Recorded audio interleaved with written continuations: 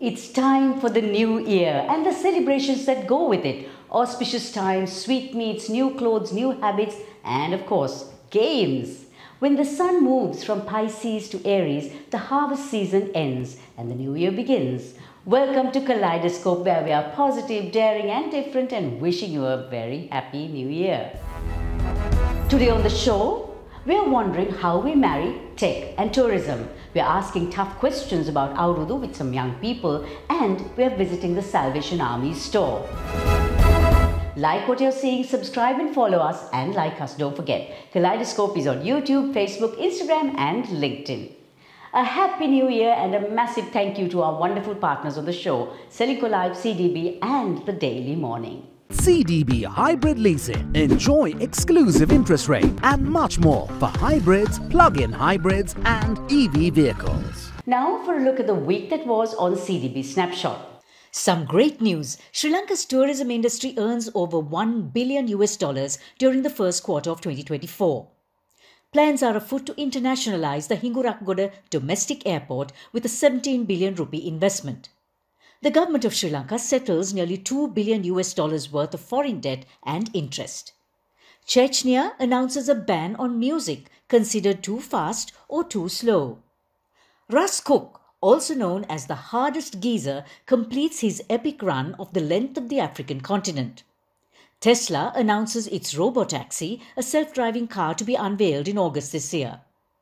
King Charles III opens Balmoral Castle for intimate tours for the first time ever. Mexico declares the 19 feral felines living on the grounds of its national palace to be living fixed assets, a title that's usually given to buildings.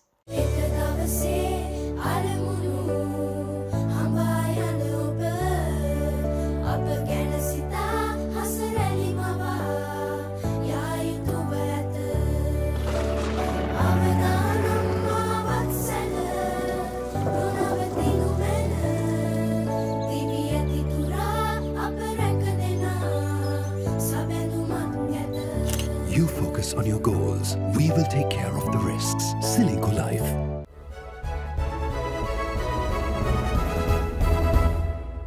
Welcome to Srilanka Life News Capsule. In this age where everything is about tech and we have a booming tourism industry, it's time to marry the two. The New Age traveler is all about using tech to check out destinations, travel hotspots, accommodation, attractions, entertainment, and cuisine.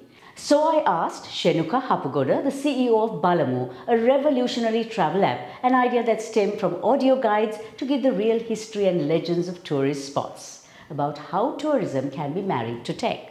So looking at the increasing numbers of tourists we're seeing in Sri Lanka, how do you think, in what areas do you think technology can actually be helpful for tourists to navigate? So, well, if you look at the current landscape, things like Booking.com, Agoda, Airbnb have already kind of opened up the space. Like, if you looked at it a few years ago, before those came on board, to kind of find accommodation and places like that would have been a lot harder. And then when you look at something like Sigiriya, if you climb Sigiriya, you're just climbing a rock. Whereas if you climb Sigiriya using ba.la.mu, then you kind of get that fuller experience. You get to understand and you get to see and hear all the history and culture that surrounds it. So what happens to employment in the industry? Does this mean tech takes over what the humans are doing? Would humans become redundant? No, I don't think so. I think you need to kind of look at it in a way that at the end of the day, Sri Lankan hospitality is a big thing, and that's never going to get replaced by tech. And all that tech is going to do is kind of give you the tools and these things to be able to give your clients an enhanced experience. So I think it's important that we kind of leverage tech and then allow the human capital to do things that, tech can't do. So what challenges do you foresee in Sri Lanka actually ensuring that tech is optimized? There is a bit of resistance from the people in the industry sometimes because they see it as a threat as opposed to a tool. So I think it's important that that mindset shifts. And also I think certain regulations and like the laws need to kind of be changed a bit. Like simple things like being able to register with SLTDA, being a tech company is something that's only progressing now. So, yeah. How has ba.la.mu fared since its launch? It's been a challenging few years, but yeah, we are slowly kind of seeing it picking up now, and yeah, things are looking good, and we're looking at kind of doing a few more exciting things with it, like experience booking, treasure hunts, lots of fun stuff. So yeah, it's been Lots good. to look forward to. Yeah. And now for a look at the markets this week. Positive news from the Colombo Stock Exchange. The All Share Price Index crossed the 12,000 mark for the first time since February 2022. Oil prices are just below $90 per barrel as US oil inventories rise by 3 million barrels to the highest of 364 million barrels over the past year. US oil exports have increased, with the two largest markets for US crude being the Netherlands and China. Gold is edging towards $2,350 per ounce, the highest in recorded history, due to increased geopolitical risks fueled by buying momentum from central banks and retail investors in Asia. Britain is officially protecting an apartment decorated with eccentric accents from top to bottom by Ron Gittins, an artist who died 5 years ago. You can now take the stairs to the top of a waterfall if you visit Ecuador's El Payon del Diablo, the Devil's Cauldron, which got its nickname because of the belief that the devil himself resides within it.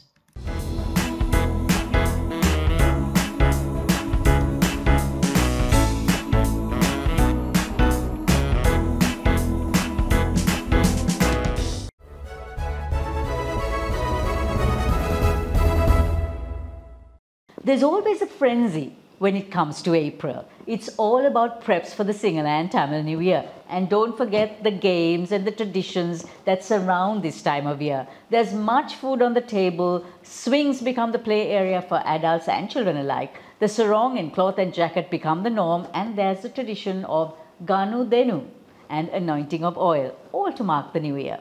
But the question is, with the changing times, how much of an impact does Avurudu have on today's young people? To find out if it does or does not, I invited 4 young adults to the studio today. Nisheda Indraratna, Shankesha Gautamarajan, Yuvini Balasurya and Talal Naushad. What does the Tamil and Sinhala New Year mean to you? I think Sinhala and Tamil New Year, it's on the top of my mind. It's a time of celebration, it's a time of sharing love, and for me simply it's a time of a lot of smiles, happy smile. It has changed over the past couple of years. It used to be full of friends, and now it's basically me and my family, and it's more of us celebrating together, going to the temple, going to the kovel in the morning, and then home it's a small puja. And basically that has been it recently. Basically about family, and then it's about food. It's about family because we have our immediate relatives, all of the extended family. We have an excuse basically to meet all of these people during our celebrations. And the food, well, it's kaung cookies, but we do cook it at home. And it's my mom's excuse to make me stop working, stop studying, and make me concentrate for the only time in the kitchen. So Avurudu is like that one occasion where everyone drops all their work, prioritizes family over everything.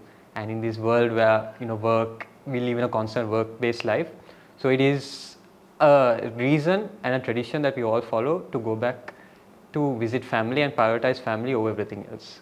Do the traditions and the cultural things we do during New Year, do those have any meaning to you at all? There was times when it used to have meanings, right? There were mostly when during my grandparents were there. They really had that culture and all, holding it together.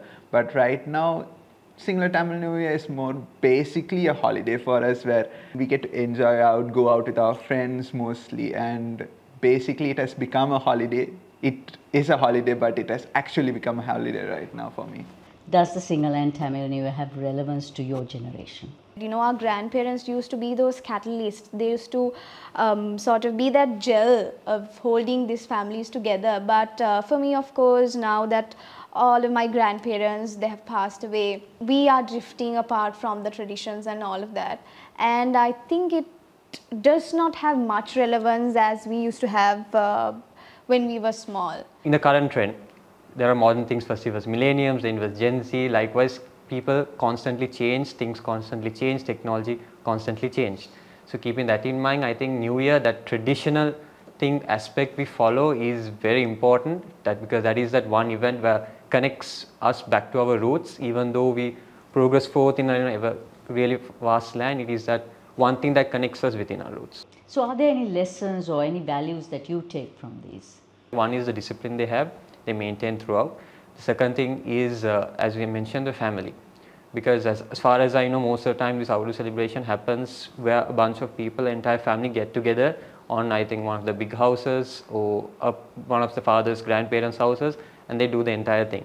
So because of that, that one occasion where they all come into for the sake of the tradition and they follow it from tip to toe, and the food variety, everything makes much more sense. So yes, I believe in that as well. I learned that you don't have to want something in return if you really want to be generous, and I also learned what respect truly means in a Sri Lankan context. I don't think anyone else does it the way that we do respect. Do you think this New Year actually unites this country, or does it polarize this country? Sinhala and Tamil New Year has been something that has brought together friends, has brought together strangers to friends, people who I meet at the Koil, people who have just come home. I don't know who they even are. They just come home and just made friends. So yeah, definitely I think it unites people. Majority of my Muslim friends, Malay burger friends, they used to enjoy our sweets, and we used to play all these games, and there were even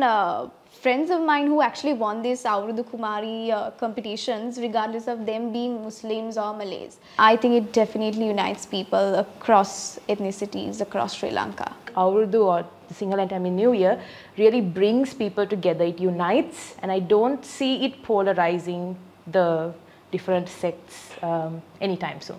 Regardless of religion, ethnicity, whatever it is, and culture, we all know when Avurudu season comes, you know what to expect, and we all go towards that. So because of that, I feel it's a uniting factor.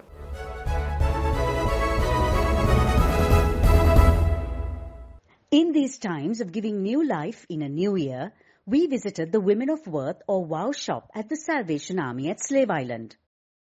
Manned by an able team, the single mothers or those who have no income produce some beautiful linen, uniforms, knickknacks and cards. Let's find out more about Women of Worth. My name is Fatima Shyama. I have 2 kids, boy and girl. I'm a single parent. 18 years before I came to the Salvation Army, there is one of Captain, she's talked to me. For women like Shyama, Women of Worth, a social enterprise by the Women's Ministries of the Salvation Army Sri Lanka, is a godsend. Little by little, I learned from her the cross-stitch. Lot of cross-stitch orders we did. We did the paros and lot of Christmas items we did. After that, I start to stitch. I learned from the stitching the uniform and the blouse, the saris, hem stitching and everything I learned. Designed for single mothers and women who are in distress financially, the program not just upskills but empowers these women with self-worth and self-respect. Now I'm doing this work, uniform and tablecloth and kitchen towel and duster and pot holders, lot of stitching, bed sheet, bed cover and everything, bed runner, all are we are stitching. I learn here, and now I'm okay from here, very happy to staying and working here. So here's to a prosperous harvest season that's also about giving and a new year of plenty. We'll be back next week.